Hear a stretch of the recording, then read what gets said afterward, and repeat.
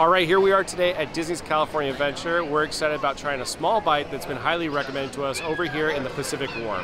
Today we're going to be dining at Cocina Cucamonga Mexican Grill, and we're going to try out the QuesaBirria. So pretty excited about that. It sounds delicious. So here it is, the QuesaBirria. Am I saying that right? It's funny too because when I went and picked it up, I did mobile order. They had the tacos stacked on top of each other, so I thought it was only one taco, and I was like, oh, that's confusing. But it is two. I pulled them apart. It is two tacos.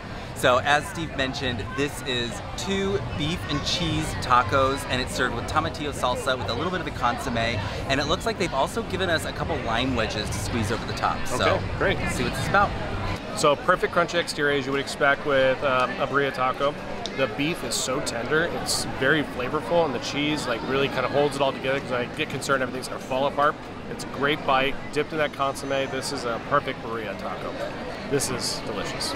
So just as Steve finished up recording his little review, I took a bite, and I have to admit, I was a little disappointed. I didn't think it was all that great until I added the tomatillo salsa. That is what made this bite much better, I think.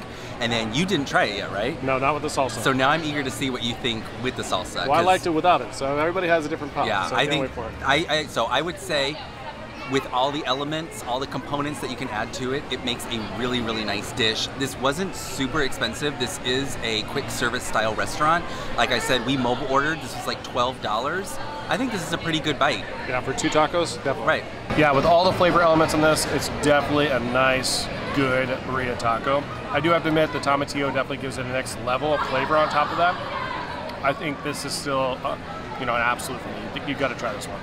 All right, and I think that's going to do it for us today with another small bite here in the Disney parks. And again, we highly recommend this place. Yeah. It is a little bit hard to find it. Pacific Wharf has a ton of food offerings. They do. Over here. So make sure you check out Cocina, what's it called? Cucamonga. Oh, Cocina Cucamonga Mexican Grill.